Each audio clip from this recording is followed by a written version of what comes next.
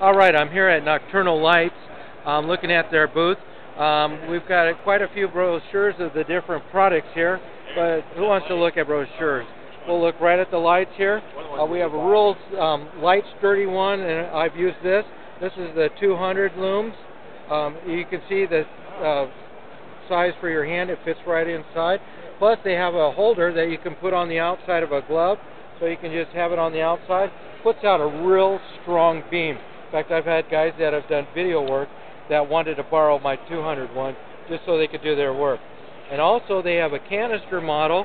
It has a separate handhold section, and the canister, you can see it's very small. You can change it with different batteries.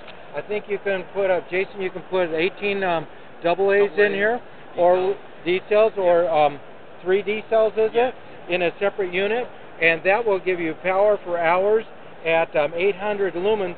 And I've used that in a mine shaft in the gold fields of Nevada, and it really goes quite a ways down in the mine shaft.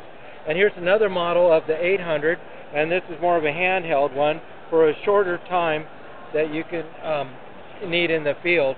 Plus, you can rig these with diffusers like they have in the front of these lenses here, and that way you can use it with your video system. Basically, you're lighting up the whole night light.